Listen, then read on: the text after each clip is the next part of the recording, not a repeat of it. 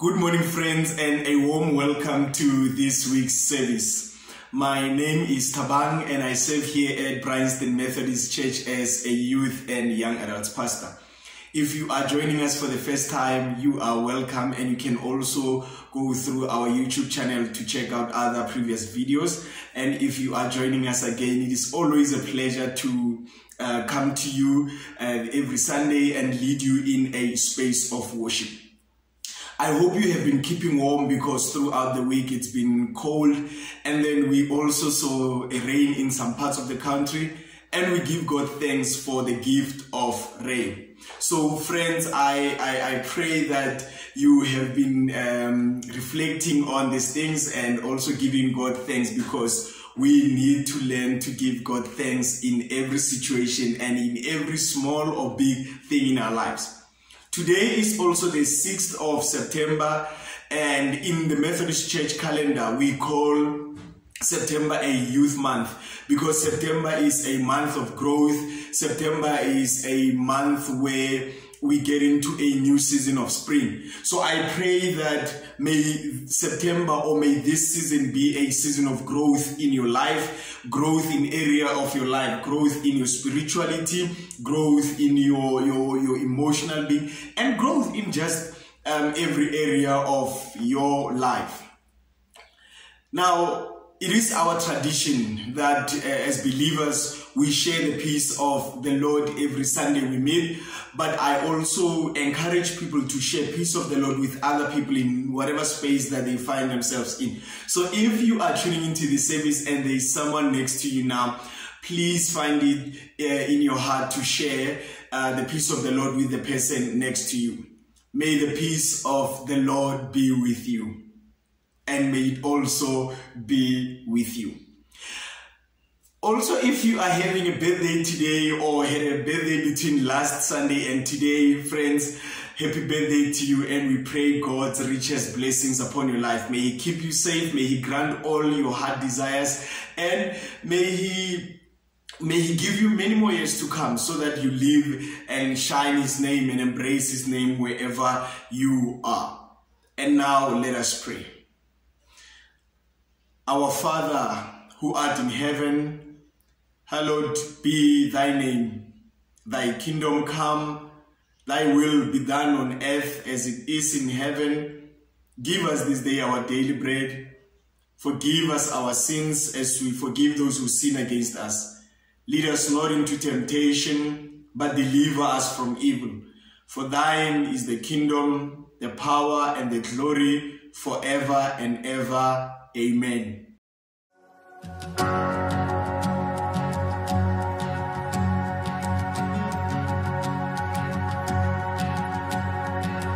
Who am I that the highest King would welcome me?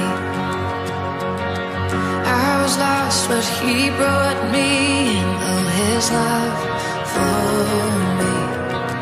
Oh, His love for me. Who the Son sets free, always free indeed. I'm a child of God, yes I am. Free at last, He has ransomed me. His grace runs deep. While I was a slave to sin, Jesus died for me. Yes, He died for me. Who the Son sets free, always free indeed. I'm a child of God, yes I am. In my Father's house, there's a place for me. I'm a child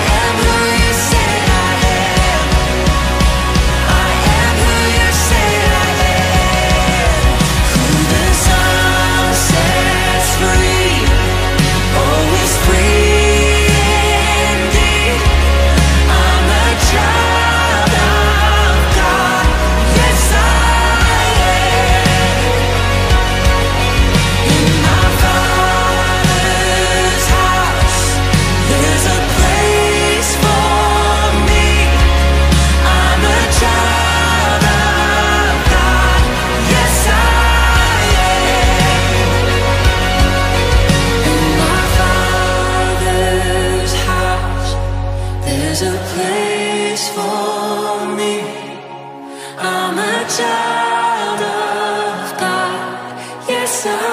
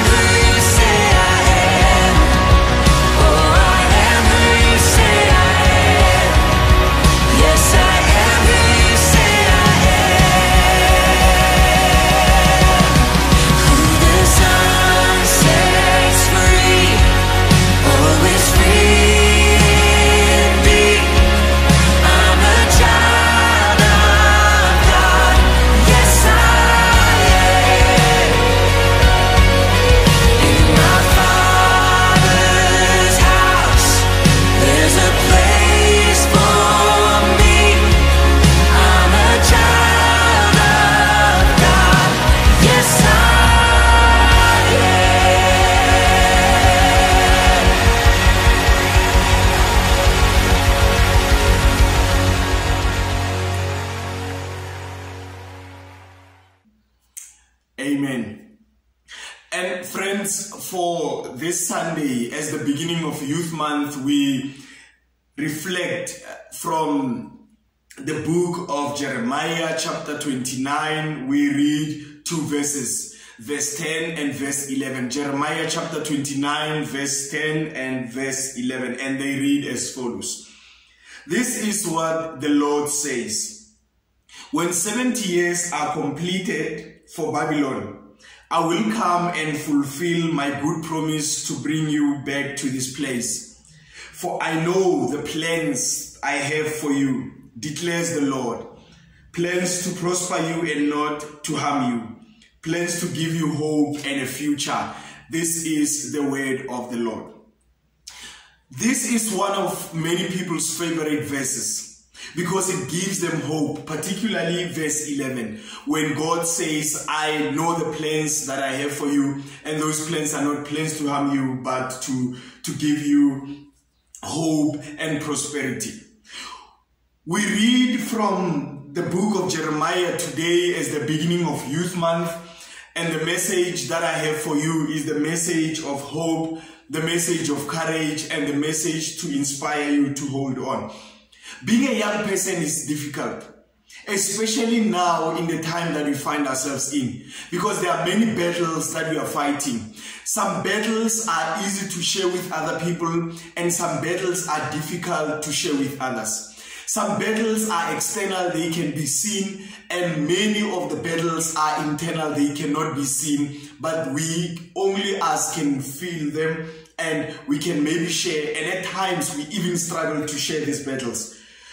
So we also have communal battles. Battles we find as a result of finding ourselves in a community. Battles where we are pushed to the sides because of our sexualities, pushed to the side because of our physical structures, pushed to the sides because of the colors of our skin, pushed to the side because of the language that we speak, pushed to the side because we are not as big as others, we are even bullied in our schools. So there are many challenges that comes with being a young person in this day and age. Where am I going with this? We read from the book of Jeremiah. And chapter 29, the Israelites, God's people, are now in exile, and they are under the leadership of King Nebuchadnezzar in Babylon. Now, you can imagine their life under the captivity of their enemies. And you can also imagine the questions that they've been asking themselves. Where is God when we are suffering like this? And it's always the case that when we are suffering or when life is not going as expected, the first question that we ask is, where is God when we are suffering like this? Now, where we read, God uses Jeremiah, his prophet, to write a letter to these people in captivity, to remind them that one, he is still their God, but two, to say unto them that even when they are in the land of captivity, God himself will come and get them out. But again, one of the most important things is that God himself still has plans for them, even in the midst of their challenges. And now there are three things that I want us to look at. The first thing is, even in the midst of challenges, do not stop living your life.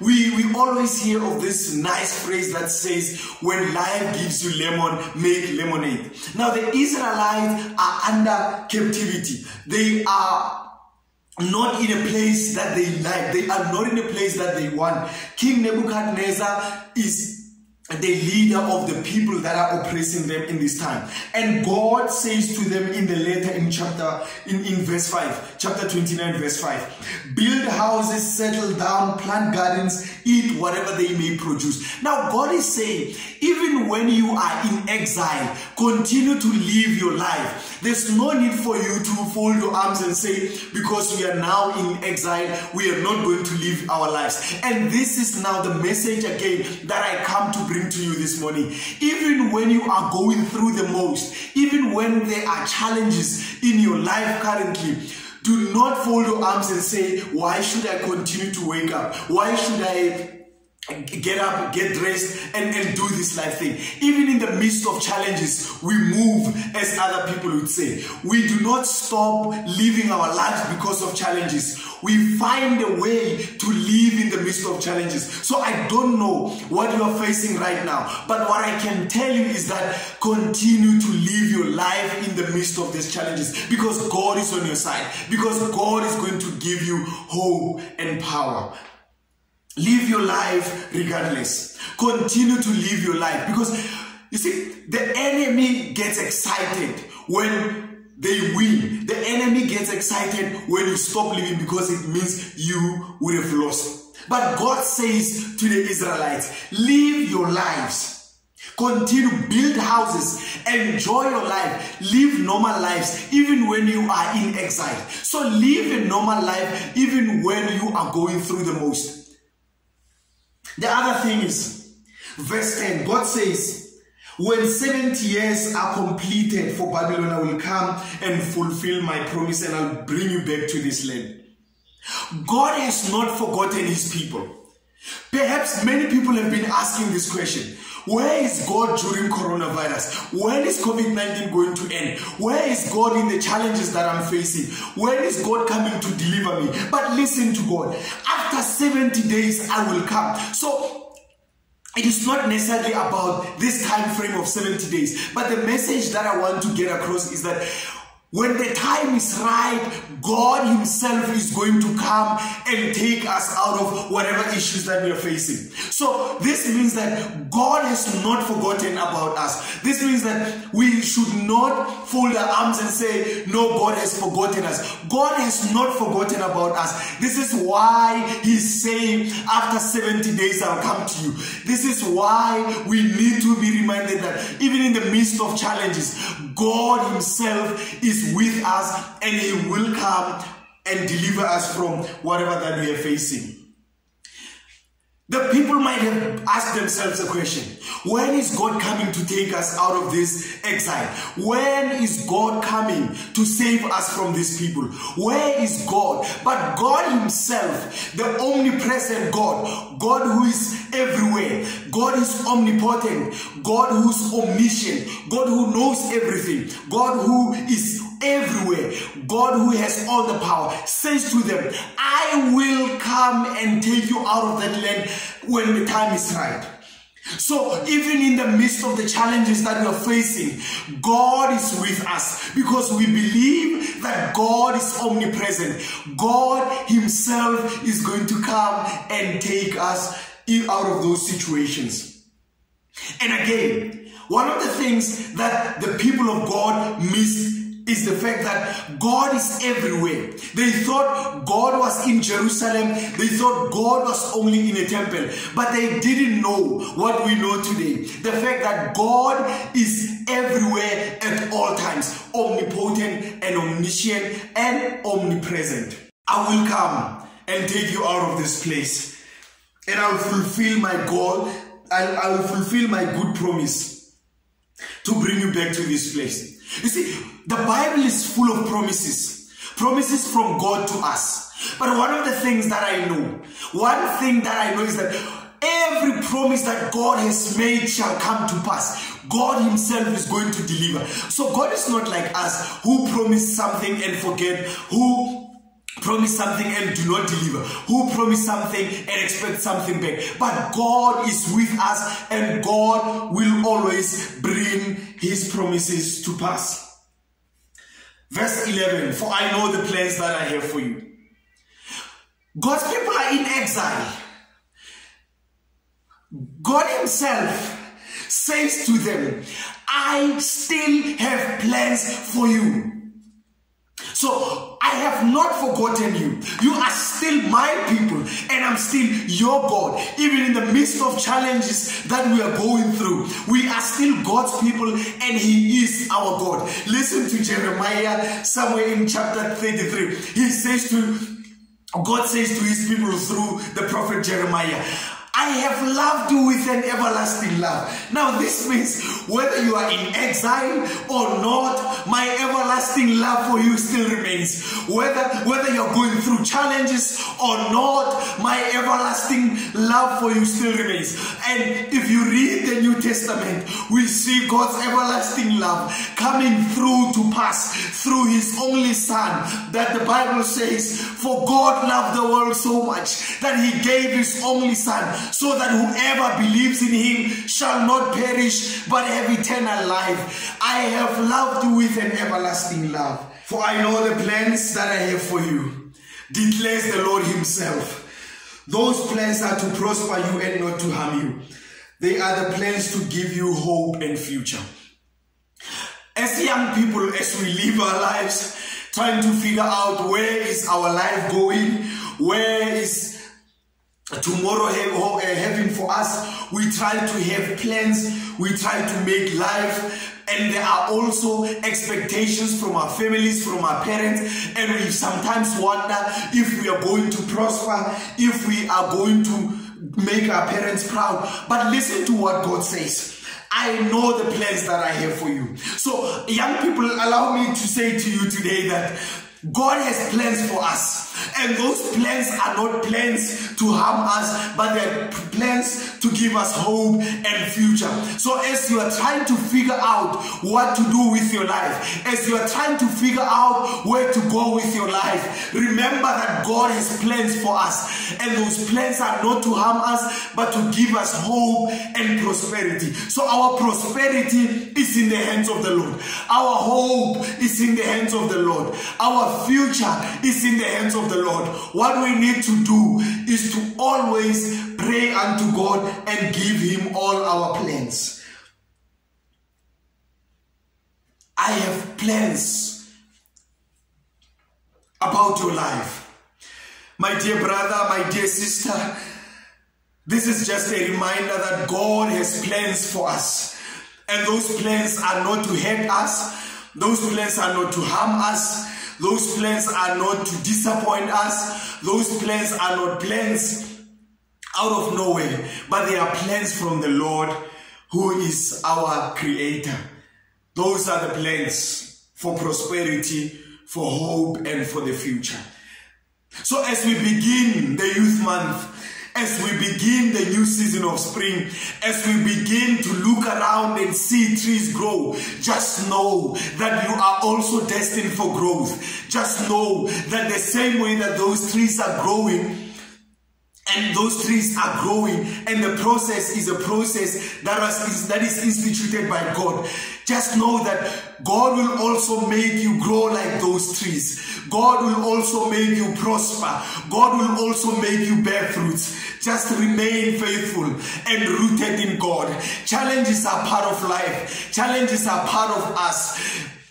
Tough times are part of us. Death is part of us. But one thing that we need to always be reminded is the fact that God is the God who is always there. We always need to be reminded that in all of this, God is the God who is going to give us the future and hope. No matter what happens, we don't know what tomorrow holds for us. But one thing that we should know is that our future is in the hands of the Lord. I don't know what is it that frustrates you about your future. I don't know whether you still have hope for the future, because the world that we live in is the world that doesn't give us hope. We read of stories of corruption daily. We read of stories of young women being killed and raped. We read of stories when people who are applying for jobs experience sexual harassment. We read of stories where young people die. We read of stories and statistics that tell us that young people continue to be unemployed. Companies keep on closing. And one wonders, what kind of future are we going to have? Is there even going to be a future? But let me say unto you, my dear brother and my dear sister, have hope, because God has plans for us. Plans not to harm us, but to prosper us. And I say this with clear hope and conviction that God is not going to just leave us out of nowhere. He says in His word, for I know the plans that I have for you, plans to give you prosperity, hope, and future. So this is the message that I have for you from the Lord, that God has the plan for your life. Just hold on to God. Do not let anything make you doubt the fact that God has plans for us. Do not let your current circumstances or challenges or situations make you doubt that God has plans for your life. Let me say unto you that the Bible is clear, the Word of God is clear, that God has a plan for your life, for my life. God has a clear plan for future prosperity and hope for you and I. Let us look unto God. Let us look and focus on God, not on our challenges. And I pray that this message bring you hope. And I pray that this message reminds you that God is in charge of our lives. And I pray all of this in the name of the Father, the name of the Son, and the name of the Holy Spirit. Amen. And let us pray. Father, in the name of our Lord and Savior Jesus Christ, thank you for your word. Thank you for your word that reminds us, Heavenly Father, that even though we are in exiles of this world, even though, Lord God, we are facing challenges as young people, even though we are finding ourselves in a time, Lord God, when we are faced with challenges, when the future doesn't look bright at all, Lord, but your word comes to us, Heavenly Father, to say unto us that even though the future looks blurry, even though the future isn't shining, but you still have plans for our lives, plans to give us hope, tomorrow, prosperity, and every good thing, Heavenly Father. May we hold on to you, Lord God. I pray, Lord God, for all young people that are around and across the world, Heavenly Father. Give them hope, give them peace, Lord. Protect them, Lord God. Guide them, Heavenly Father, when they are asking themselves a lot of questions because of whatever is happening. Be there, Heavenly Father. Grant them peace, oh Lord, that surpasses understanding. And I pray all of this, Lord God, in the name of the Father, Son, and the Holy Spirit. I pray for all the places that they go to. I pray for all the places that they spend their time in. I pray for the institutions, Lord God, that they study in. I pray for their parents, Lord. I pray for everything about them and for them, Lord. I pray all of this in the name of the Father, the Son, and the Holy Spirit. Amen. Amen, friends. And I pray that God guide you, God bless you, and God bless everyone that you know. And now let us close the service with the words of the benediction. And now may the grace of our Lord Jesus Christ, the love of God, and the fellowship of the Holy Spirit be with us now and evermore. Amen.